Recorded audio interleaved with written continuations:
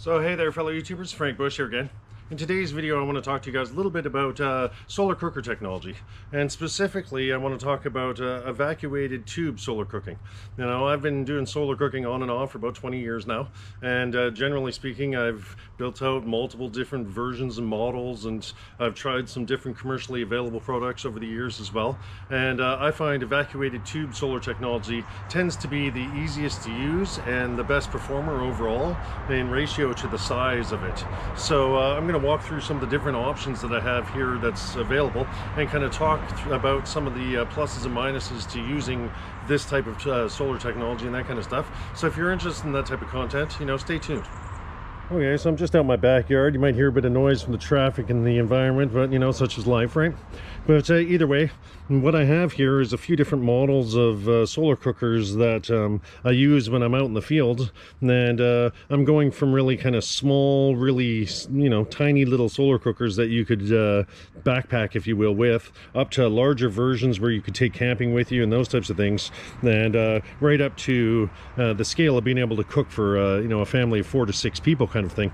So in this pot here I've got it filled with water, and I've got a 1 cup measuring spoon that's in there. What I'm going to do is kind of switch down to the close-ups of each one of these different models and discuss kind of key points to them, and I'll fill them up with water and use those to kind of show you the performance as we move through this video.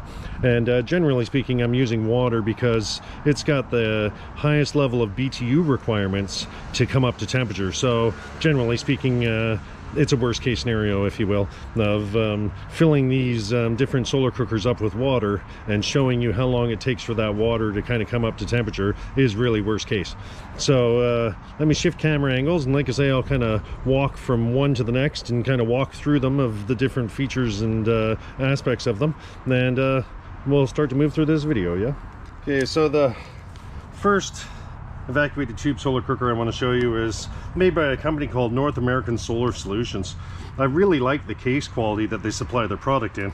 You know, having this aluminum case is really kind of sturdy, and it's got the protective foam on the inside and all these types of things, which makes it really good in the way it's packaged. You don't have to worry about breaking it when you're out in the field as much. And as you can see, it's a fairly small unit though. So I'm just going to pop off the silicone seal on the top, and then, like I was saying earlier, I've got this kind of bowl with some water in it. So I'm just going to pour in 1 cup of water, because that's about the capacity in which this thing holds. So it definitely doesn't hold a huge volume of water, which is one of the kind of the limiting factors to this, but I do like its protective case, and I like the small design. So this is really kind of an ideal thing if you were out camping and you just wanted to have this thrown into your vehicle and that type of thing, or you know, sitting in your backpack. And you know, even though it is a little bit voluminous, I'm just going to slide this here a bit. And what I've done is I've turned around and added on some aluminum foil. It didn't come with this, but I added on some aluminum foil to the protective foam inline, just to help give some increase to the sun's reflection going on the back side of the evacuated tube. In essence, it just helps speed it up a bit. But needless to say, this one's really simple. Like I say, it does offer, you know, a small coffee's worth of water for you, and it's really a simple unit. You literally just fill it and set it. So right now I'll just check my clock here, tell you what time it is. So it's 10 after 11 a.m. So generally speaking, I'm going to walk through each one of these. I'm going to fill them each up with water and set them up, and then I'll come back after a period of time and kind of show you the performance of them as we go. You know, like I say, this one is probably one of the cheapest ones you can get. I think this was about $20–25. That's Canadian dollars, because I'm up in Canada, but about $20–25, so relatively cheap product. I did like the quality of the casing. You know, I don't feel worried about just tossing it in the back of my truck and having it out in the field with me and those types of things, but it is limiting in just the fact of how small of a volume it makes. But when it comes to these evacuated tubes, one of the things that makes them, you know, really, in my perspective, hyper efficient is the fact that they have a vacuum that sits in between 2 layers of glass with a black copper surface that kind of sits to the inside here. So as the sunlight shines through, it gets converted into heat, and that heat gets trapped to the inside of the container. You know, no other solar cooker really does that.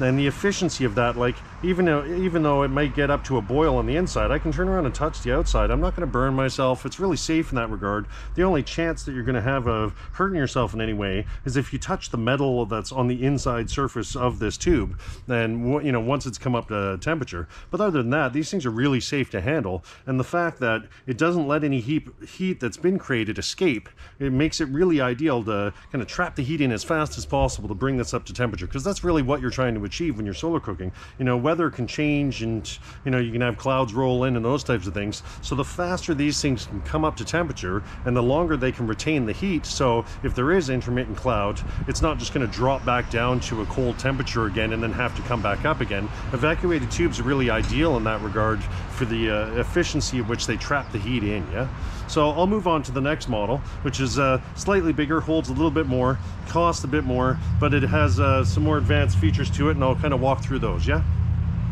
so the next one in my list, I'll just make the GoSun Go. So this is the company GoSun. They produce this product. I find this really an ideal thing if I want to take it backpacking with me. You know, generally speaking, for its size and its weight, it weighs about 2 pounds, to give you an idea. And this other one weighed about 1.5 pounds, 2 pounds as well, because of the aluminum case that it came in. But there isn't really a lot of companies that produce evacuated tubes, so you're kind of limited to what is commercially available. You know, it's one of those things where it's just restrictions within the market. But I'm just going to pull out a couple of the components that come with it. It's got a tube cleaner scrub brush that comes with it, which I find handy, and it also comes with these little silicone cups that you can put food in. But generally speaking, I find because of the small size of this cooker, I don't tend to use these little silicone trays at all. They just take up more room than I'd want them to in the cooker itself. But I'll just fully unwrap this. Bit of dirt on the mirrors. I've obviously cleaned it with some murky water when I was out last time. But this is kind of flexible in the regard of I can put food in here now. There's a tray. I'll just kind of show you that. There's a tray here where I can put food in. So it's enough to cook a couple ounces of food. It can make a small meal for an individual when they're out in the field. And I've showed this in previous videos, I do believe, where, you know, within reason, I mean, it's really a highly efficient thing, but within reason, it's kind of limited just because of the volume of food it can cook. And what I'm going to do, though, is it's also versatile in the way it's shaped. So there's this little component on the back that I can kind of pull out here, and it comes with this little stand clip. And generally speaking, what this allows me to do now is to turn around and clip that on as such. But I can now stand the solar cooker up so that I can hold water as well. So this can, you know, cook food and deal with boiling water off. So I'm just going to put some water in this, because generally speaking, it's not good to have solar cookers sitting empty in the sun. You don't want to temperature shock the glass. There is no real preheating of these, if you will. You don't want to temperature shock the glass. So you want to kind of put your food in right at the beginning when you're first getting going. There is no preheating. You set it in and kind of forget it, if you will. So I'm just going to take that, like I say, the tray, and it's got the silicone top on it to kind of keep the heat in. Oh. And I lost a bit of water there, but it wasn't too bad. And it's really just that simple. Like I said, last time I was camping, I was in some murky water environment, and the rag I used, I think, kind of was a little less than desirable for the water that I used to clean. So I might have to go and grab a rag and wipe that down just to make it perform better. But one of the key things I wanted to kind of mention here, and let me take a peek at the camera and see if we're getting a good angle on that or not. Hold on. Is, I'll kind of shift my camera a bit. So hopefully the camera's giving that justice, but there, you know what? I'm going to shift camera angles. I'll give this a wipe down, and then I'll kind of discuss some of the key points moving forward on this unit, yeah? Sorry about that. Let's had to give the mirrors a little wipe down. That's what happens when you're lazy and tired out in the field and don't clean it properly the last time I used it. Such is life. But needless to say, you hopefully can see that on these mirrors that exist on both sides here, it's almost pure black that we're seeing on these surfaces. Because of the arc of the mirror, it's really creating a parabolic shape that's helping get a lot of extra light onto this evacuated tube. So generally speaking, I find this Go Sun Go to be a really efficient thing. Like I say, it holds about 2 cups of water, so it's ideal for if you're doing freeze-dried meals and those types of things and you're just wanting to boil off enough water to make that. And generally speaking, the performance is really high. So like I say, I know I just put this on you know, 3 or 4 minutes ago, so we'll call it 11:15 that I put that on. So hopefully I'll show that on the camera to make sure that, I don't know if the camera's picking it up, but it's 11:18 officially, but you know, it started about 3 minutes ago. But that's this unit of, it's kind of good in the regards of that I can tilt it up and be able to boil off some water in it with ease, and that I can also flip it and have it kind of horizontal and be able to cook food. But one of the restrictions of this, yet once again, is the fact of it only holds about 2 cups of fluids. So you know, if you're wanting to use this, you're either cooking a meal, you know, that's going to be a relatively small meal, or you're cooking off enough water to make yourself a cup of coffee or that type of thing, you know. But doing both at the same time, you know, is obviously not going to happen. So you end up having to spend extra time using this unit. And that kind of brings me to the next step, which will be working with this kettle. So generally speaking, I've used this kettle and the Go Sun Go in combination with each other in the past when I've been out in the field, where I've used this to primarily cook the food, and then I've used this to primarily boil my water. But like I said, I'll just kind of let these sit out now, and I'll switch over to the kettle and kind of walk through some of the details of that. Yeah, this is a solar kettle. I've shown this in a couple different videos, but I haven't really talked about it in great detail in the past, I don't think. But either way, here we are today. So needless to say, this has a very similar kind of construct. Yeah, there's a bus going by, sorry guys. But where it's got mirrors that reflect just the same as the Go Sun Go does. And I'm just gonna pop some water in that as well. And this holds slightly more water than the Go Sun Go. So this holds a full 2 cups to the brim, whereas the Go Sun Go only holds just under 2 cups for full capacity. In fact, I can even add just a little bit more water to this before I kind of hit the threshold. And generally speaking, what I find is, I'm just going to put my lid back on, bear with me. Generally speaking, what I find is when you're looking at the black on these evacuated tubes, so I'll just kind of, sorry, I know I kind of tangent when I'm talking, but needless to say, there's a stand that's kind of built right into this unit, so when it comes all kind of, you know, closed and together and all that happiness. You simply pop up the stand, pop up the sides. There's little slots that exist here. The stand bars kind of nest into those slots, and then once you've kind of set them, then you can angle it and just put it into the sun. And it's the same kind of idea that exists with this Go Sun Go, where it's got the mirrors reflecting the extra light onto the back. But generally speaking, what I find with this unit is that the mirrors, the way that they design the cutouts, the mirrors aren't really as ideally angled as they could be.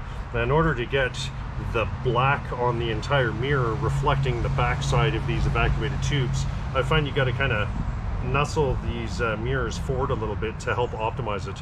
And the angle, I find, sits a little lower. So if you're down in latitudes that are closer to, you know, 30 degrees and that kind of thing, this is a good option because it's really optimized for that angle. Whereas the Go Sun Go is more on a 45-degree angle, so it's really more ideally suited for the northern United States and southern Canada and those types of things. The performance, I find, generally speaking, of the Go Sun Go is far greater than this Sun Kettle. I believe it's Patriots that puts this out, if I remember correctly. But the Sun Kettle, because it has the smaller mirrors, doesn't perform quite as well. And I kind of had commented before about the levels to fill them. So you'll see the black surface on these evacuated tubes, and on the top there's a small area where there is no black surface covering. Generally speaking, you don't want to fill the water up past that. You want to give yourself a little bit of breathing room, and all the evacuated tubes have that, where there's kind of a little inch and a half space on the top where there is no black coating that's covering anything, and you don't really want to kind of fill things beyond that point. Yeah, but this combination right here, I find, generally speaking, this will give me a hot coffee and this can cook off a meal, if you will, without using any electricity or anything else. And I find them to be fairly efficient. Let me check my time again. It's now 11:25 a.m. and I opened that up, what, 2 or 3 minutes ago, so I don't know, we'll just call it 11:20. You know, within reason. We'll come back in about an hour from now and I'll kind of show you, I've got a temperature gauge in the house, and I'll kind of show you the temperatures that are being reached across these different units. We're on a nice sunny day today to kind of show you the performance expectations as you move through time, yeah? And generally speaking, I find that even if you're in kind of inclement weather where the clouds are rolling in and stuff, evacuated tubes are really good at kind of keeping the heat in. If the clouds roll in for 5 minutes, your food's not just going to turn ice cold, or you know, you're not just going to rapidly drop in temperature. These evacuated tubes, even after the sun goes down and it's no longer shining on them, they're so efficient at trapping the heat in. You can come back a couple hours later and that water inside these tubes is still going to be super hot. Like, you know, it might not obviously be to a boil because the energy needs to keep going in to maintain that, if you will, but it'll definitely be hot enough where you can make yourself a hot drink, you know, an hour, 2, 3 hours after the sun is completely gone. But if I'm kind of doing, you know, mid-level bushcraft camping where I want to set up a base camp and be there for a week or so, and I know the weather's going to be half decent, I could use this to do a lot of the primary cooking as I move through that week without having to rely on any type of wood or electricity or any of that business, yeah? But I'll now shift up to kind of the larger units because, you know, if you're going off grid for an extended period of time, these things are great to kind of get you through a couple of days. But generally speaking, you're going to want to shift up to kind of more rugged, larger volumes, you know, and be able to kind of deal with it in inclement weather even more so. You know, it's the evolutionary aspect of off-grid stuff. You know, if you're setting up an off-grid cabin and you've put in some electricity in that, I'm gonna, in one of the next options I talk about here, I'm gonna start talking about hybriding in your electricity to use in combination with the solar. But like I say, I know I kind of ramble in my videos. I'll stop here at this point in time. These are all going. I'll shift up to the next one and we'll kind of keep going in the video, yeah? So I guess one of the other things I'll mention too is how small the footprint is of these different models that you need to actually do some solar cooking. To give you an idea, hopefully the camera's got this in view, but I've got my 200-watt solar panel here. So if you're used to solar panels and the sizes of them and those types of things, you know, it's a couple feet by a couple feet. It's not really a huge space, right? And I've got 3 solar cookers that easily sit in a smaller footprint than that one single 200-watt solar panel, yeah? And like I said, I don't know if the camera is catching this on angle. I've got a little improv drip line mechanism that I've got here. I'll show that on future videos. Hold on. I was meaning to do, let me see if the camera's even catching that here. I know I'm kind of sidetracking, but I'll talk a little bit in detail about my little homemade drip lines for watering the plants automatically if you're, you know, gone away from the plants for extended periods of time and you want to allow water to kind of feed into them and stuff without it having it cost an arm and a leg. But needless to say, I'll save that for a separate video. I'll do a little simple how-to on that probably in the next couple days if I get the time. But I'll shift gears here, switch camera angles, and start talking about the next unit, yeah? All right, I just brought out a milk crate to help in this example, but you know, you could use whatever object as a backdrop, if you will. But in essence, this is just a basic solar evacuated tube that's a far larger size. As you can see, this thing's fairly substantial, and I wanted to kind of stop at this point in time and just kind of comment about, you know, these solar tubes and some of their potential fragility. So generally speaking, these are fairly solid when it comes to the main body of things. Where the real sensitive point is on the end here, hopefully the camera's picking that up, I'll try to give it a good angle, but there's kind of a metal tip, if you will, that sits on the end. That's going to be the most fragile part of these solar cookers, you know? So when it comes to wanting to protect things, this is definitely the most vulnerable area, and you want to protect this zone as much as possible. But if you don't want all the clunky gear and you just want as large of an evacuated tube as possible, you could use this as an option. So what I'll do is I'll just quickly pull out the tray on the inside. I'm just going to cover this for a second because, like I said earlier, you don't want to let these be exposed to the sun for any length of time without any food in them. They'll get really hot really fast, and you don't want to shock the glass when you go to slide your food in if it's ice cold and the inside temperature of that thing is a couple hundred degrees Celsius. So I'm just going to quickly put in a couple cups of water here, and I'm not going to fill this up all the way, but I'm just going to kind of show you an example. But I'm going to put 4 full cups of water into this to show you that, you know, here's a liter of water. So hopefully the camera's getting this on decent angles, but there's a liter of water. I've still got plenty of room in here. This thing has a capacity of about 3 liters volume, to give you an idea. And like I say, I'm just using smaller amounts because there's no sense in me boiling off, you know, liters and liters of water for this example specifically. But generally speaking, I'm going to want to just slide this tray into this tube, and that can have, you know, whatever type of food you wanted to have in there. And these can get up to about 500 degree Fahrenheit or so, so they get super hot. And like I say, just kind of close the lid on it. And the reason why I had this, you know, this is really just a car windshield screen, if you will, to show you that this stuff can be done kind of really low budget, even if you own just a basic, you know, evacuated tube.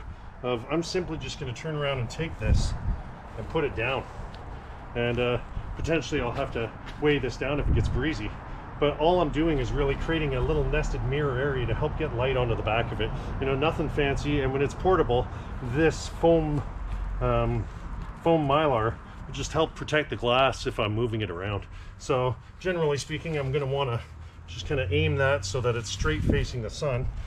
And right now it's a little early in the day, so we just set that a little bit on an angle.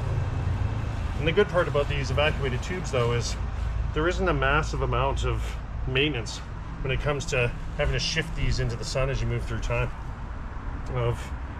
I can now let that sit for a good, you know, hour or two, which is normally enough time to be able to do the job, to get the cooking done and that type of thing within this type of setup. But as you can see, really elementary, really simple. Put a little log if I was out off-grid behind it, just to kind of prop it up, or prop it up with a couple sticks. There's 1,001 ways to kind of set the mylar, but you know, with this next model I'm going to show, it's got the reflectors built into it. But if you wanted to stick to a, you know, a shoestring budget, this model costs hundreds of dollars over here. This evacuated tube was only about $150. I managed to get a fairly good deal on it.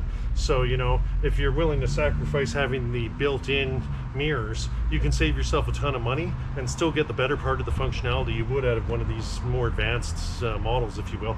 But generally speaking, even without this mylar, this evacuated tube will do the job all on its own. It just takes longer. So by using, you know, reflectors, it just helps add more light to the situation and helps accelerate the process. But these on their own will bring the water to a boil.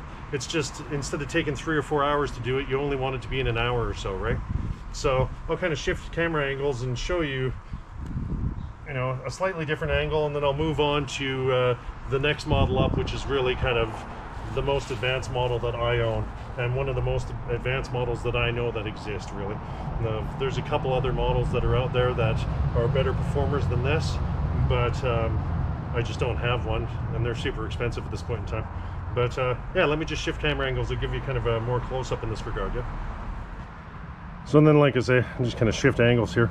But like I say, this is a 3 liter volume capacity, and really, like I say, it's quite efficient when it comes to the speed at which it'll work, you know. And just having these additional mylar reflectors definitely helps amp the speed in which things are kind of heated up, if you will.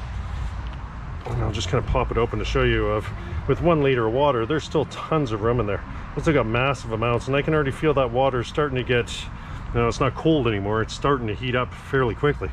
And I don't even want to touch the inside, really, because it gets so hot. Yeah, it's already enough to want to burn the tips of my fingers.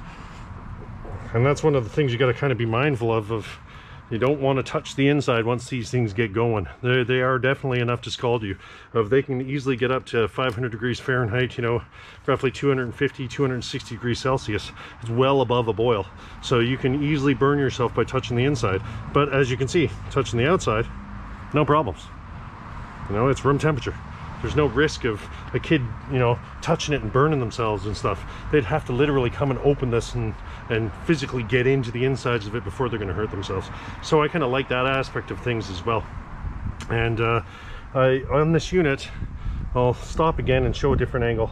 On this unit, I've got a little 12-volt plug-in. In fact, I've got the same on the next model up that I plan on showing. This is really just a spare tube that I bought, and when I saw that the level of discount on buying this tube was so much more, you know, so much cheaper than it was buying the full unit, I kind of like the idea of this improv setup as well, because it gives me the potential to cook off enough for 8 to 10 people with the combination of my 2 large solar cookers, without having to spend hundreds and hundreds and hundreds of dollars on it, if you will. But like I say, this has 12-volt capacity where I can plug it into a cigarette lighter, and I'll just kind of pull this one out and show you on there, because it's the same tray unit that's sitting in here, is here, where it's got a 12-volt based electric heater unit that sits on the underside, and the same exists on this tray here, and it sits on the underside, and it allows me to amp up the speed in which these things cook by supplying it cigarette lighter 12-volt capability. So in this model, just having this plug-in ability allows me to really amp this up. Right now, this thing can probably take about an hour and a half, 2 hours to bring the water that's, you know, 2 liters of water, say, that would be sitting in here up to a full boil. By plugging in electricity and having it sit in the sun at the same time, I find I can cut my time down to about half. I did a previous video on hybriding in electrical and solar thermal at the same time, and it's in one of my previous videos that I put out. So if you're interested in kind of seeing that in far more detail, there's a video up on my channel where I kind of go through that and show the performance. I think I boiled off 2 liters of water in 1 hour's time on that video, if I remember correctly. That was a little while ago, but either way, I'll shift up to my GoSun Fusion, which is really the best unit I have. Now, just to save a bit of time, I've already put some water into this tray. Like I say, I put about 4.5 cups or so into this tray, roughly about the same as what I had in here before. Now, this is the GoSun Fusion unit, where I've shown short clips about this in previous videos, and like I said, I've talked in detail about using this in combination with solar electric to really get high performance solar cooking. So if you're interested in kind of how to max this type of technology out so that it performs as, you know, rapidly as possible, you definitely might want to go back and check out one of my previous videos in that regard. But needless to say, I just got to put the legs up, if you will, and this unit just opens up as such. So it's really elementary. You pop these little metal bars so that everything kind of stays straight, tilted to the sun, so now it's on a half decent angle. There's a little spot on there that tells you exactly what the solar angle is that you should be trying to achieve, and you just want to kind of optimize it where the shadow of a little red dot here, I'll zoom in and show a close-up of this, but there's a red dot that sits on the top of the glass, and you want it to be centered inside the bubble. Like I say, I'll show that in a full detail in a moment. I just can't let these sit. As I keep saying, of one of the biggest risks to these units is if you let them preheat empty and then you want to put something into them. It's really a big no-no with this level of technology. But that's really it now. It's just that simple. Of these have the capacity, like I say, to cook for anywhere from 4 to 6 people. It'll cook, you know, a good 3 liters of food in these things. So it's really good for if you're having to support a family and you're off grid in a scenario like that. You know, these types of things can become invaluable. Given the fact that I have 2 of them, I could easily be boiling off water enough for multiple people and cooking a meal for a family all at the same time using this technology, you know, with ease. And if I wanted to increase the performance, or I wanted to cook with this unit because it is so efficient with these evacuated tubes, I don't even have to have this opened. I can literally just plug this into my solar electric, which runs on 12 volts, and this consumes about 130 watts worth of power, and it'll still cook food. So it's really good in both scenarios, where if the sun is available and you want to just run off that without using any electricity, you can. And if the sun's not available and you still have the need to cook food, but you're running a solar electric as well because you're in some sort of off-grid cabin environment and those types of things, this type of technology can be absolutely invaluable to you to have that level of flexibility. There is no other solar cooker that I'm aware of on the market that offers this kind of hybrid component, you know, I was debating on whether I was going to build out some electric components to modify some of my other ones to incorporate some additional solar into them as well. I was still kind of pondering that in the back of my head, and potentially that might be in future videos. But either way, this to me is the cat's meow really when it comes to best performer. You know, GoSun does make an even larger unit that has really an ideal perfect parabolic dish shape to it. They only just released it a little while ago, but it was already sold out in no time, and it's super expensive. We're talking, you know, the unit's close to $1,000. I'm not ready to commit to that level, you know, for something that already performs almost the same. When I could turn around and get an evacuated tube for $100–150, use a bit of Mylar and achieve similar results, I decided to go with volume and redundancy of my systems over the highly optimized, because I believe that this unit is already so efficient in that regard, and it does the job really well, you know. But I'll kind of stop and show the little details of how this focuses so that you can know that you're getting good alignment, and kind of show, you know, the insides and the 12 volts capacity and those types of things. Potentially I'll just go grab my batteryless solar setup. I've got the solar panel sitting right here, so I could just grab one of my little porty setups that I have, plug into the solar panel, and show how I combine these to amp up the cooking speeds, you know, almost double them, if you will. And that's with really simple electronics, which I've shown in previous videos as well. So if you haven't seen previous videos where I've done of the simple cigarette lighter conversions from solar panels out to cigarette lighters and those types of things, go back and watch some of my previous videos. I go through full details on all the components that I'm showing here, yeah? And some people that have watched lots of my videos in the past have probably seen a few of these different solar cookers in past videos that I've done. But either way, I'll go grab that unit and we'll set it up where I can kind of power things up and use electricity and hybrid with this. And then I'll show a few scenes of kind of what the temperature's at. Given that these have all kind of sat out for a bit now, we'll kind of show temperature performance as we move through time a bit, and then, like I say, I'll finish up the video, yeah? So give me 2 seconds and I'll go grab some gear and I'll come back. Alright, so I just ran into the house to grab this little unit. So this is a DC to DC buck converter, they're called. And this is a 240 watt DC to DC converter. Input of 24 volts. It actually takes a range of 18 volts up to about 36–40 volts or so, and it outputs 12 volts at 20 amps max. Now these solar cookers, it was like I was saying earlier, they only use, this only consumes about 130 watts or so, so it only uses about 10 or 11 amps. So this DC buck converter isn't even going to be pressed hard. And just so you're aware, this entire setup is all waterproof as well. It's got just a cigarette lighter adapter plugged into the end, and there's a fuse built into it. I talk in detail about this in a previous video as well, so if you're interested in this component, go back and watch that. But I've got this solar panel here. I just unplugged it from my living room off camera 2 seconds ago. I'm just going to plug in my DC buck converter now, and I'm going to feed off through the cigarette lighter to the solar cooker, and hopefully see if the camera is picking that up okay. Hopefully the camera can see the light pulsing on the inside. If I adjust the solar panel a little bit and kind of get it in a good lighting, it'll light up full solid. Other than that, it's pulsing heat now into that heat element I showed earlier in the video and helping just amp this cooker. And like I say, there's a few leaves and stuff that are kind of getting in the way of the solar cooker, or sorry, the solar panel. But right now, like I said, I'm hybriding now where this is producing,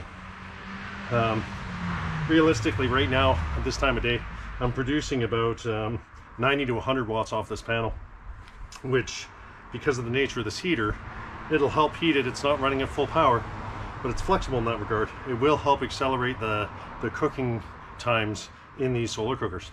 So let me just see what time it is now.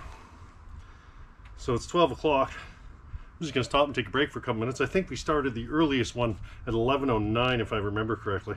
I got a brain like a sieve when it comes to time, but if I remember correctly, it was about an hour ago.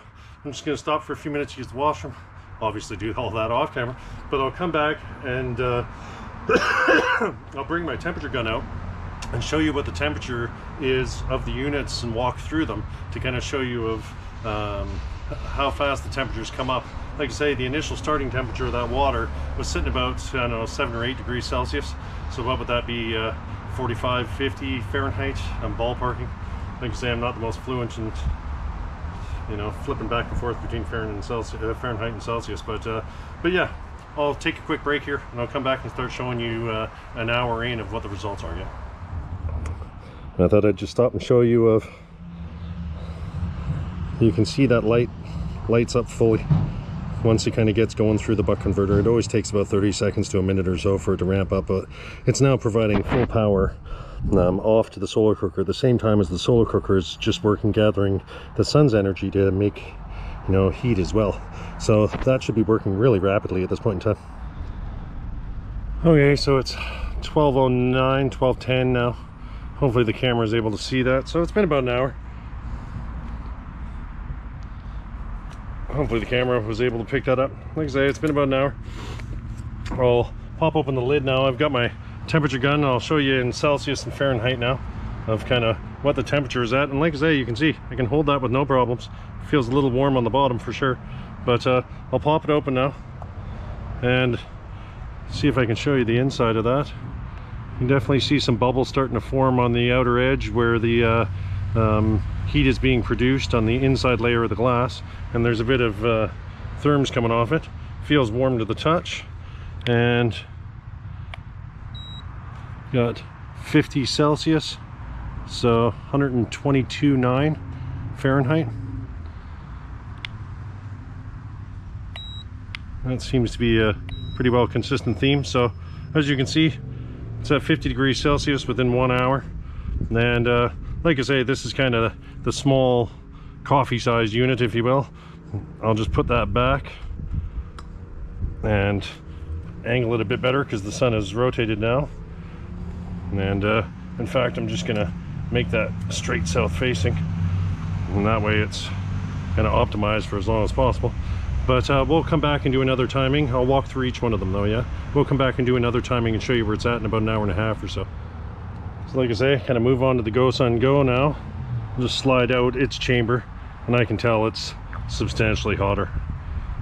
I can already see a significant amount of bubbles inside that. And that's really a lot to do with how good those mirrors are reflecting. Yeah, I'm already up to 70.9 Celsius. So 159.6, almost 160 degrees Fahrenheit. You know, see if I can shine it deeper in there. Yeah, sitting about 70 degrees Celsius. So you can see within 1 hour's time, this thing's definitely hot.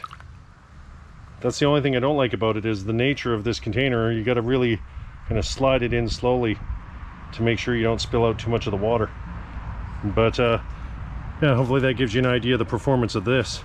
Like I say, this unit's really good, I find, for it's really rapid. If I throw in a few pieces of meat or something in there, it'll cook quite rapidly. I think I showed that in a previous video a couple of years back, but either way, this holds close to 2 cups worth of water, just under 2 cups worth of water, as opposed to the first one I showed, which was only 1 cup worth of water. And you can see just a higher level of performance and the speed in which it comes up to temperature, yeah? So like I say, in an hour and a half or so, we'll come back and check it at that point as well, yes? So now I'll move on to the Sun Kettle. And generally speaking, I don't find this performs quite as well as the Go Sun Go does for speed, but it is relatively close. And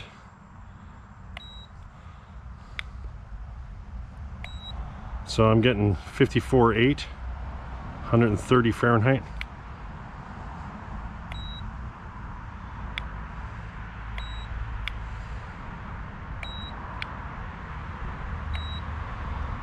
Yeah, so 55, 56 degrees Celsius.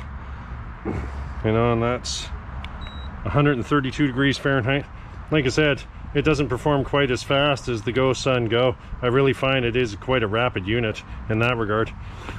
And of course I spilt a bit because I didn't open it standing up. Normally you would want to stand this up to open it properly and that kind of thing. And like I say, I just kind of tweak the arms because I don't like how the mirror reflects onto the surface. It's one of the design flaws here. You know, hopefully I'm on a better camera angle. Let's see. I don't know if the camera's angled much better, but there's a little bit of a design flaw in how the stand sets in, and I like to step it back a bit so that the mirrors stay a little bit more closed than they are. But we'll move on to the large evacuated tube without the extra reflectors and that kind of thing and show you the temperature in that now. Yeah, so like I say, I'm just gonna nuzzle in here and pop this open. And once again, there is no heat on the outside edge of the evacuated tube at all. But hopefully you can see that on the camera. See if the camera's picking up those bubbles forming on the metal. So and that's sitting at 52, 53. Now mind you, there's 4 cups of water in here, so a liter's worth of water. That this has come up to temperature to the degree it has within not even 1 hour's time, because it took me a bit to walk through each one of these models. And on the inside, see if I can get it slightly higher. Yeah, I'm up to 57 degrees, 57.4 Celsius, which is 135 Fahrenheit. And realistically, that was after closer to about 45 minutes, because like I said, I walked through a few of the previous models and the base time of the hour is based off of the earliest one I set up. But these only take a couple minutes to set up, right? But either way, you can see, even with this kind of hokey setup where I'm using, you know, a car windshield reflector, I'm able to get good performance. You know, it will come up to the temperature being able to cook food. And like I say, for a tube this size, if I remember correctly, it was about 6 inches in diameter, and you know, it's a good couple feet deep, you know, 2.5 feet deep or so, that it'll easily cook for a family of 4 to 6 people. And if you wanted to bring you know, a couple liters worth of water up to a boil to purify water, you could do that with this technology, you know, fairly reliably as you move through time. And like I say, even without these reflectors, if you fill this up with water and set it out first thing in the morning, by the end of day, normally anything that's sitting in here is going to be pasteurized, unless it's a really terrible day, right? And so now, like I say, I'll move on to the one where we've got the same kind of technology happening, except it's got perfectly parabolic mirrors configured on the equipment, and it's also plugged into the solar, and we'll show you what the temperature is on that. Yeah, and I think I forgot to mention earlier, there's this plastic little disc here, and there's a little red dot in it, and it casts a shadow from the sun shining on it, if you will. It casts a shadow onto that flat surface inside the dome, and when you can see that that little shadow is lined up to dead center, that lets you know that you're perfectly aligned to the sun. Like I said, I know I wanted to kind of mention that, and that way when you're positioning this thing, you know, if it's a little left or a little right, you'll see the shadow of this red dot that sits right here. You'll see that shadow starts to go kind of off from alignment outside of center. Let me see if I can even get in as close as I possibly can in that regard. You guys can see what I'm talking. There's that little red dot sits on the top, if you will. Hopefully the camera's getting that. And it casts a shadow on the center of the plate beneath it. And that's how you do the alignment of this thing. So it's relatively elementary when it comes to the alignment of stuff. But I'll shift camera angles, pop this open, and show you what the temperature of the water is in this one as well, yeah? I just wanted to kind of stop and mention that as a side comment. Like I say, the performance of this one really should be by far the best, just given the fact that I'm hooked into the electrical at the same time as this is all optimized and pointing at the sun. So I'll just pop this open, and it had the largest amount of volume of water. You can already see steam coming off of it. So I'll just take a temperature reading there. 87.3 degrees Celsius, 189.1 Fahrenheit. And that's maybe in about 40 minutes time. And like I say, there's about 4.5, 5 cups of water sitting in there. So you can see how quickly that using the combination of the solar thermal with the solar electric can really help amp these things up.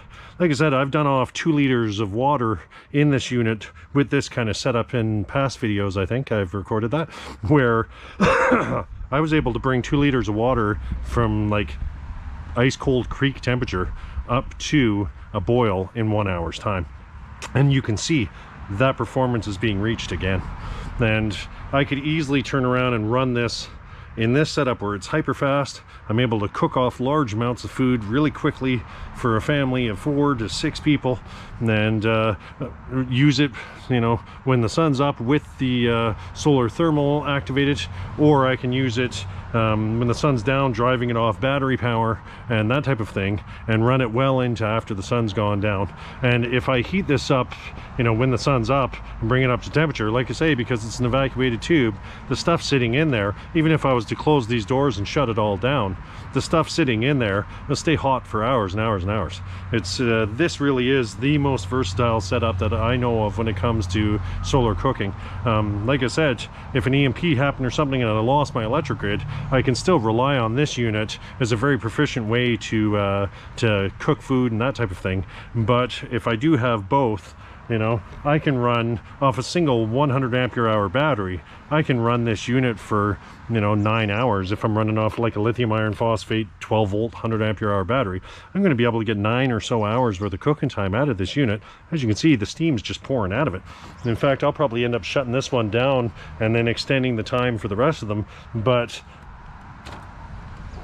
And I can see bubbles boiling on the inside.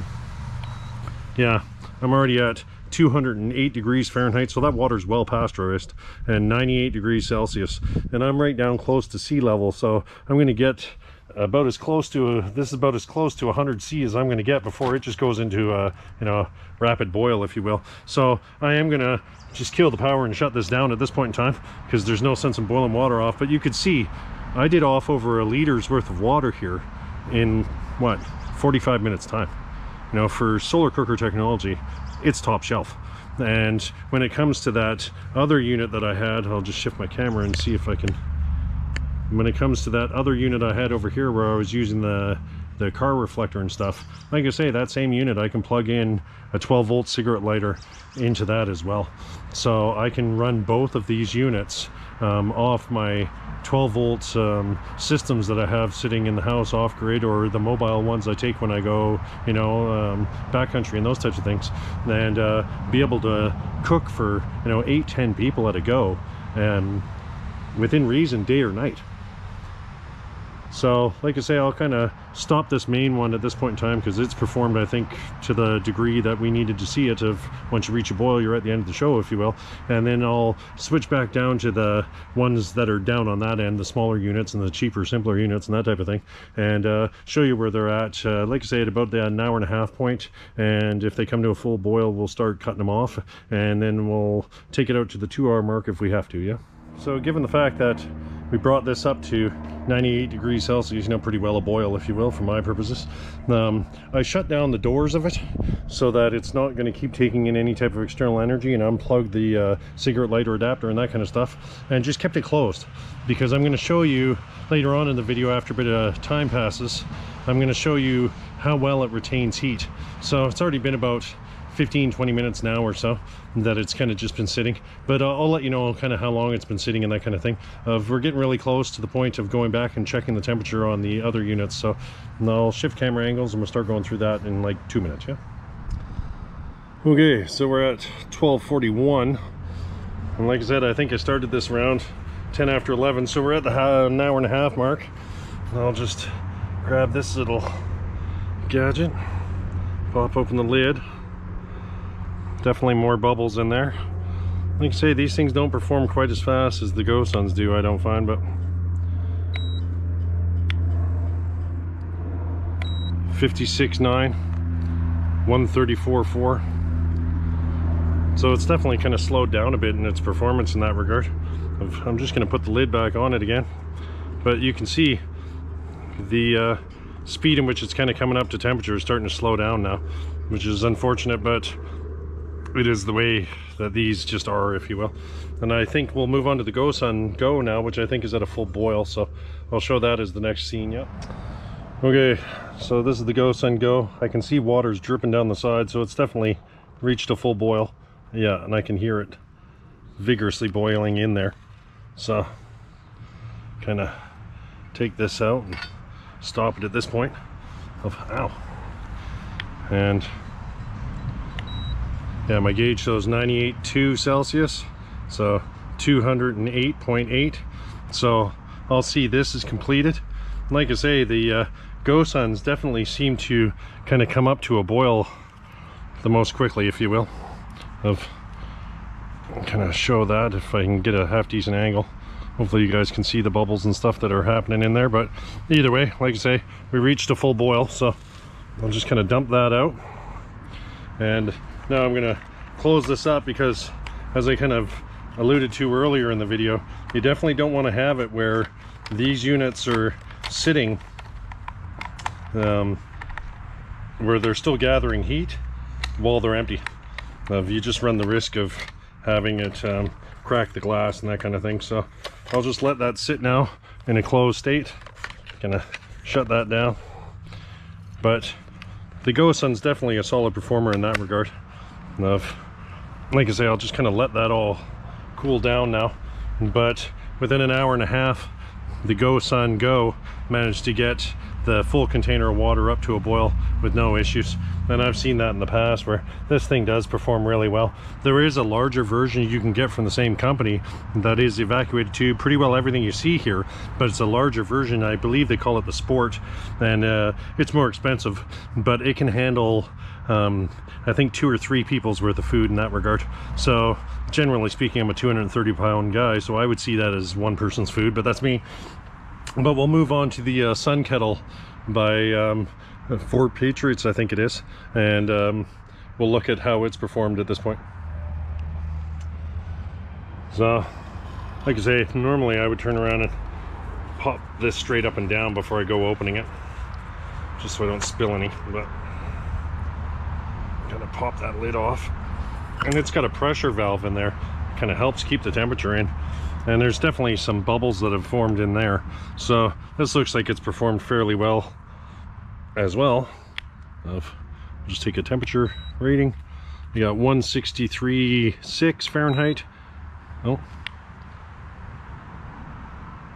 171 Celsius, 160 Fahrenheit.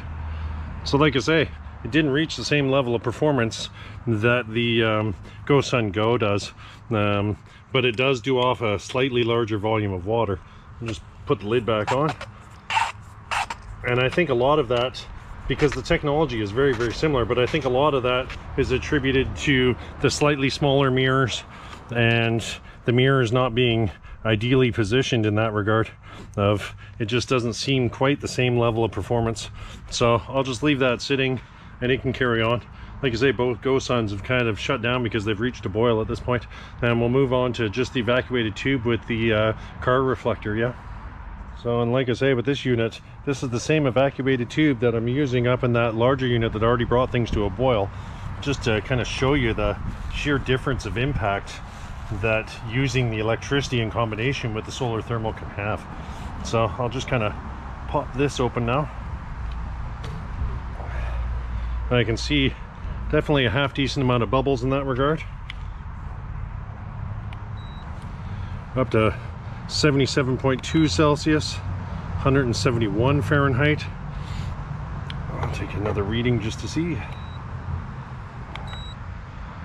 I got 105.4 and 221. That's on the black surface on the inside. So it's definitely getting hot enough where it can bring this up to a boil. It just hasn't quite got there yet, but it won't be much longer now.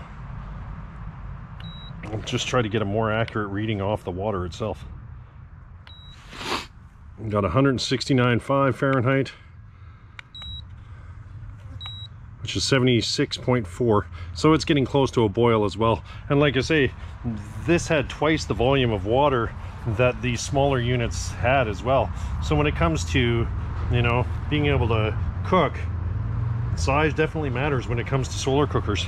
These larger capacity evacuated tubes, from my lens, do a far more efficient job when it comes to being able to cook off enough food or water to be a usable amount, if you will. Like I say, I don't mind using the kettle and the Go Sun Go for cooking off when I go camping and those types of things, where normally I'll just leave the kettle sitting out for a couple hours. Generally speaking, I find the kettle normally gets there in about 2 hours, to the point where, you know, the water's pasteurized and it's hot enough where it's almost at a boil if it's not there already. The Go Sun Go normally is about an hour and a half. an hour and a half, depending on what I'm cooking in there.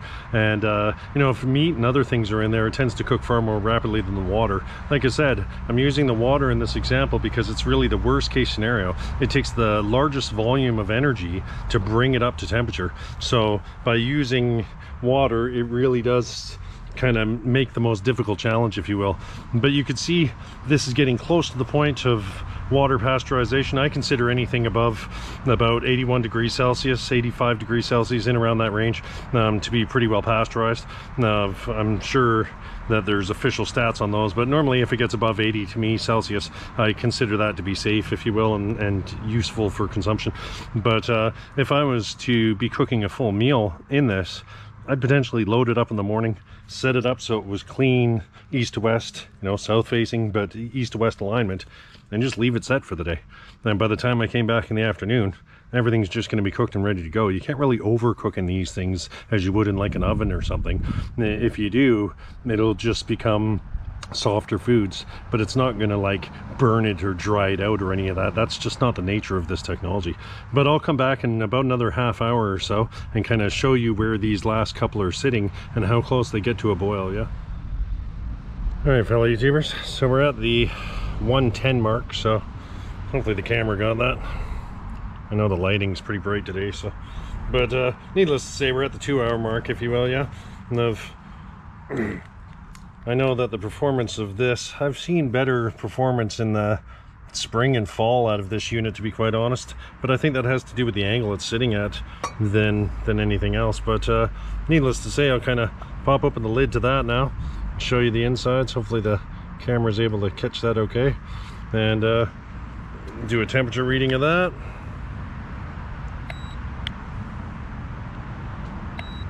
So still doesn't seem to be performing much better, where I'm holding it about 55 degrees or so. So it's unfortunate. Like I say, it's hot enough where I can have myself a hot coffee, but then definitely feels hotter than that when I stick my finger in. So I don't know if it's just the metal's reflectivity that's giving me an issue in that regard, but it's only shown as 52,326. Normally I could stick my finger in for an extended period, but I can't do that. So I'm wondering if it's just I'm not getting fully accurate readings off the reflection. But either way, at the 2 hour mark, normally, like I say, when I'm out in the field with something like this, throw in a bit of instant coffee, if you will, a bit of sugar and coffee whitener and stuff, I'd set that out for about 2 hours, come back, and I could have myself a coffee on the go, if you will. But yeah, I don't know why it's reading the lower temperatures, because I know from experience that if I can't keep my finger in there for any length of time, it's normally hotter. So I think the reflectivity of the inside of this, the materials that are being used aren't accurately giving me a temperature reading that I'd be expecting. Let me just see if I can pour it into a different surface. I know it's going to drop the temperature and kind of ruin the reading, but let me just try that for a second, see if it changes anything. Yeah, it's already it's already saying it's over 51 degrees Celsius, and it would have lost temperature from even being poured in that tray. But either way, generally speaking, I wouldn't be using this to cook food.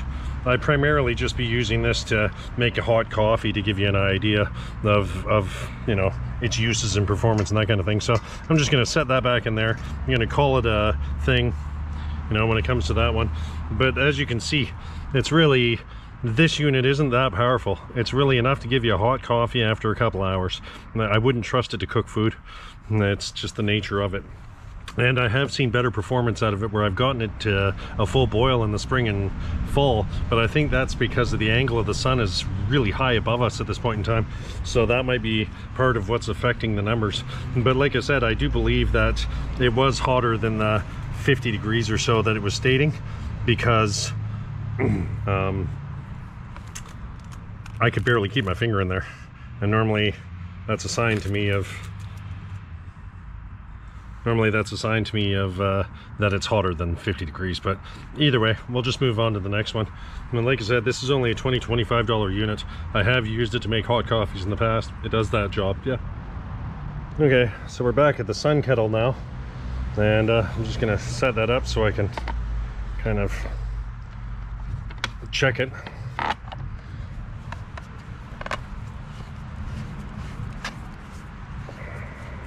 The water's already wanting to come out. That's normally a sign that it's close to a boil if there's the pressure and stuff. And I can see a lot of bubbles inside there. Let's see if I can get the camera in there to get a good angle of things without getting too steamed up. But hopefully you guys can see the bubbles on the side walls and that kind of thing. And I'll just take a temperature reading to try to make it as official as possible. And we're up to 81.2 C, so 178.2 Fahrenheit.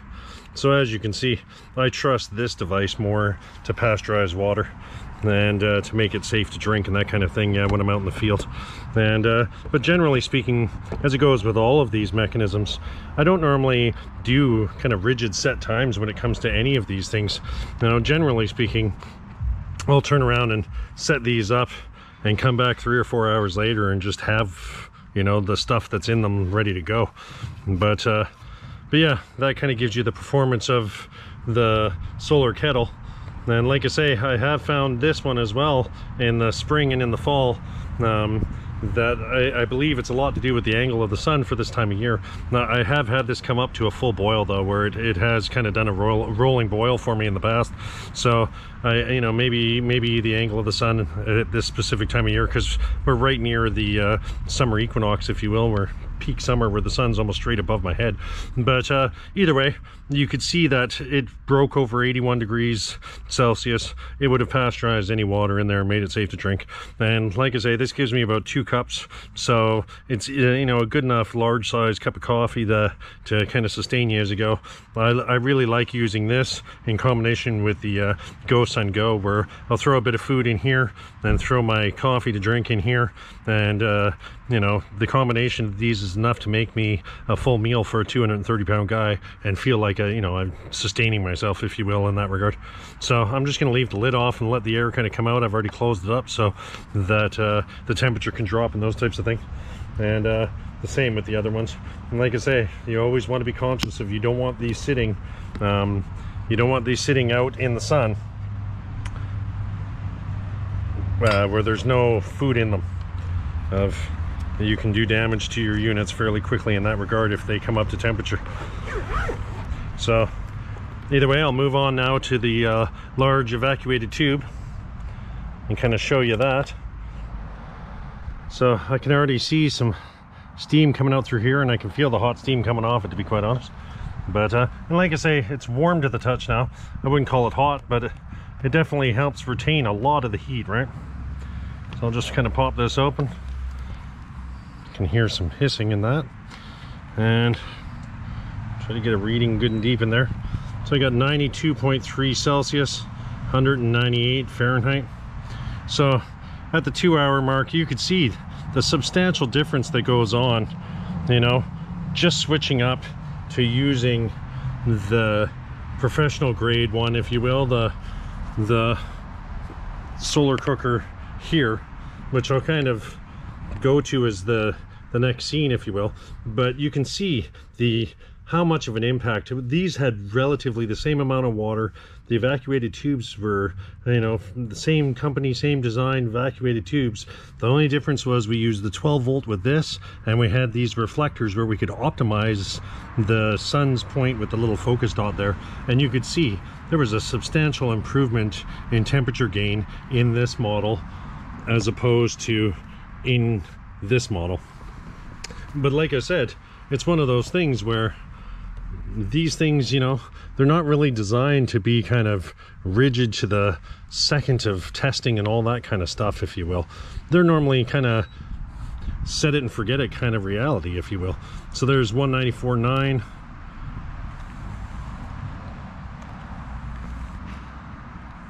Come on, give me the Celsius.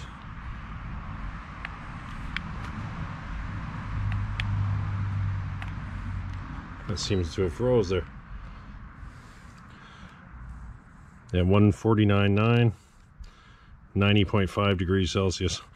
So you can see though that this one really, just out of not using the electricity and not having the reflectors, slows down the performance of it. But I really am of the approach of, you know, if I was out camping or something, I'd put some food into this in the morning, you know, 9-10 o'clock in the morning, and then 3-4 o'clock in the afternoon I'd come along and just find everything cooked, and I'd be off doing things during the day and just kind of leave this sitting on, you know, without even adjusting it or, you know, perfectly angling it for the light or any of that business. You know, it's just the nature of how I would use this technology.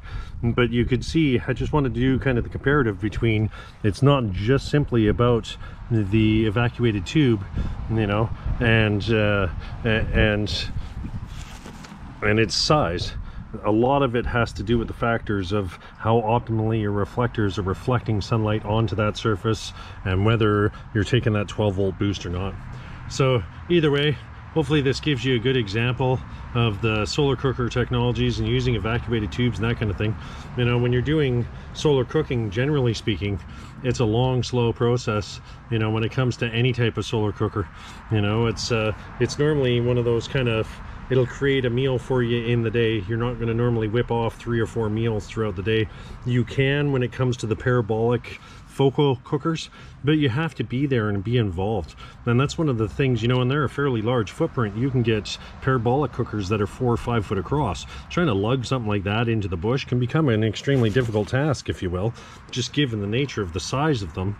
Either that or you have to disassemble and reassemble them when you get there and all that kind of stuff.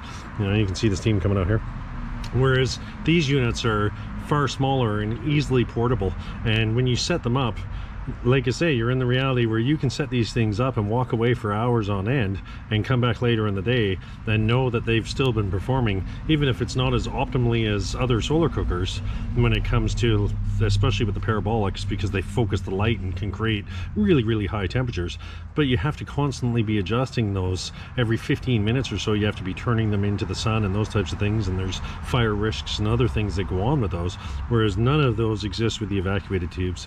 And I'm really, you know, of the mindset of when you're off grid and you're doing kind of things in the backcountry, if you will, it's better to just kind of set something up and walk away and come back hours later than it is to have to sit there and finesse with things. It's the same with trapping, you know.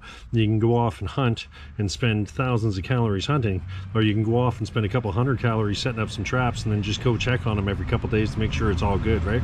You know, that's the nature of how do you want to kind of deal with your self-reliance moving forward in time. But hopefully this gives you a good example of evacuated tubes and their performance and capabilities. You know, to me, they really are kind of the best performers of, I know you sit back and say, oh, okay, well, and realistically, this is a little less than 2 hours time because it took a bit to get the earlier ones ready and those types of things. But realistically, within less than 2 hours time to bring well over a liter of water pretty well close to a boil, even with this primitive setup, shows you the kind of power of using the evacuated tubes. If I was to try to get that much water to a boil in a conventional solar cooker where it was like a box cooker or something, you know, it could be 3 or 4 hours out before it would even get to this temperature. So, you know, the speed and capability of the evacuated tubes can't be kind of overstated in that regard in comparison to a box cooker and those types of things. But if you enjoy this type of content, please like, share, and subscribe. And thanks for watching, yeah? Cheers. I almost forgot. I had mentioned that I kind of sealed this thing up. That was about an hour ago now. And you can see steam still coming off of it. And the temperature is at 84.1 Celsius, so got 183.2 Fahrenheit, 184 Celsius. So you can see after an hour's worth of time, that's still held a hot temperature of, you know, 84 degrees Celsius. That's fairly substantial. And if there was a larger volume of water that was sitting in this, it would be even slower at responding, you know. Typically speaking, this thing can hold about 3 liters. I only put in, you know, a little over 1 liter when it came to the capacity of them. In fact, I'll just let that sit out so it can kind of dry a little bit. But yeah, hopefully it gives you an idea of the heat retention, that kind of thing.